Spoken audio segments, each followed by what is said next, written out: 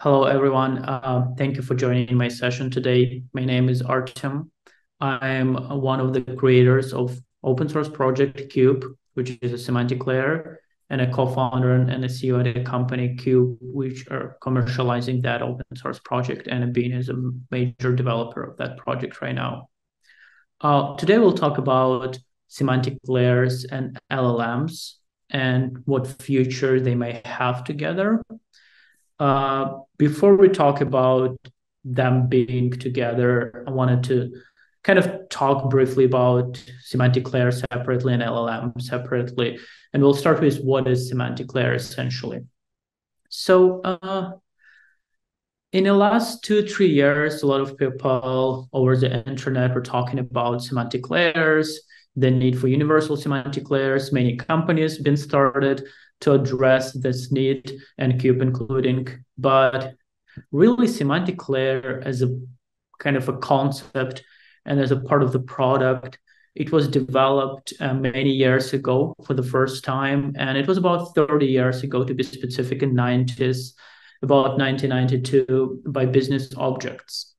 So initial idea for the semantic layer was to make it a part of the BI, and a BI is a business intelligence.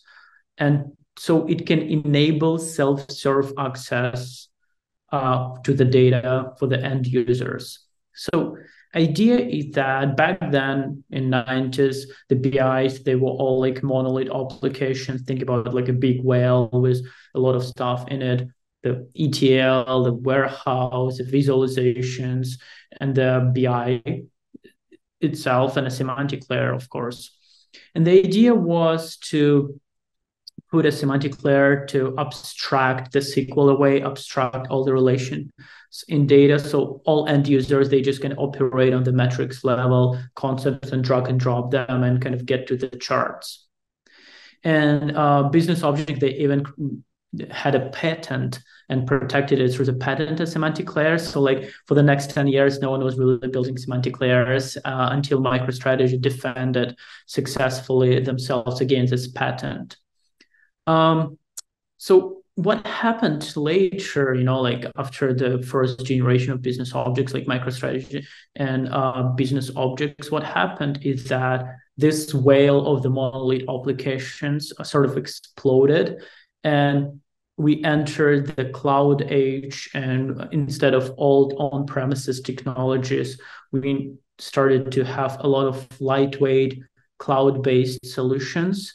And the idea was, let's just democratize data, because with this monolith applications, only few sort of people knew how to operate with them, but we wanted to give data to more people.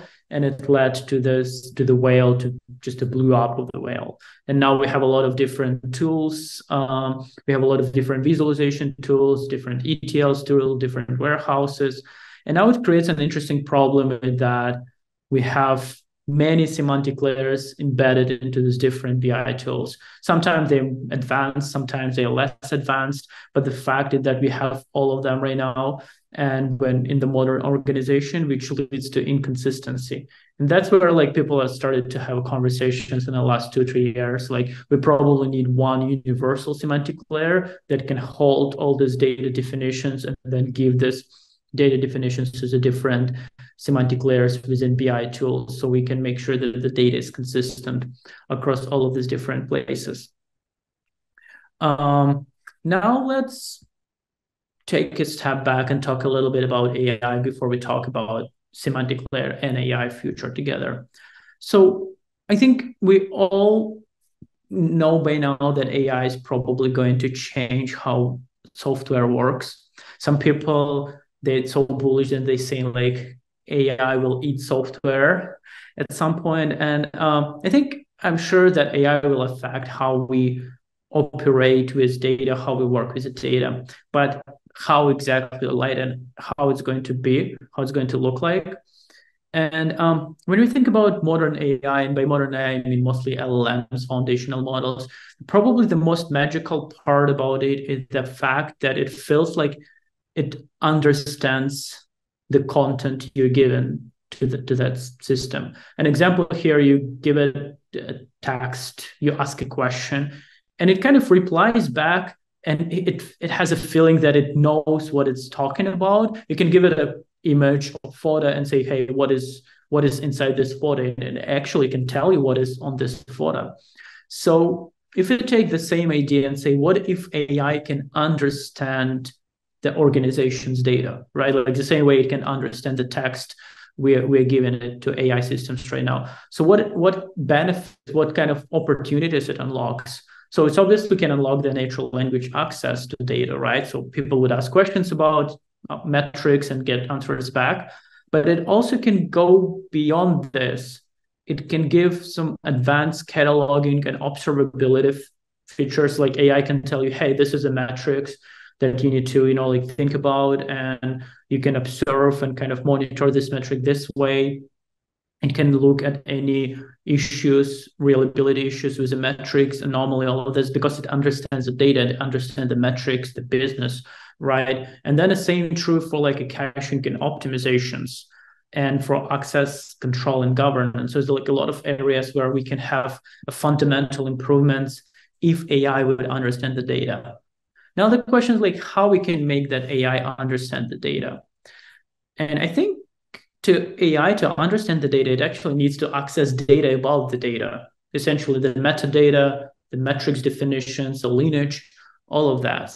So and that's a point where like semantic layers and AIs, they come together, right? Because if you look at this, so overall sort of a landscape, why we had a semantic layer in the first place, we had them for humans, for BI tools, so humans can understand the data. But now we need it for AI too, so AI can understand the data.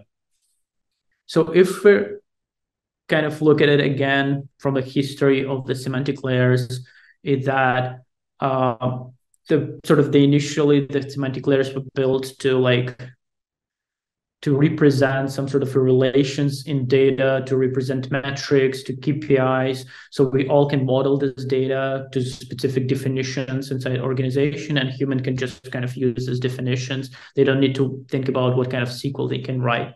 But the same architecture actually true for the AI.